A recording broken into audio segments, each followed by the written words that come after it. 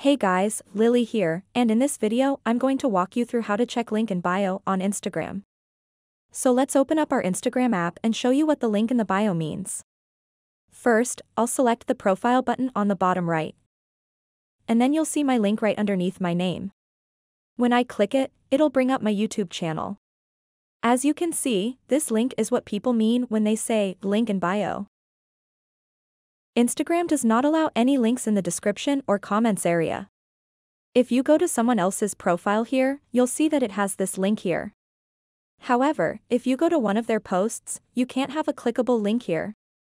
Basically, you can only have one clickable link in your bio, but you can update it or add a new one by going back to your profile, selecting Edit Profile, and changing the website there. Let us know if you have any questions in the comments below, and don't forget to subscribe.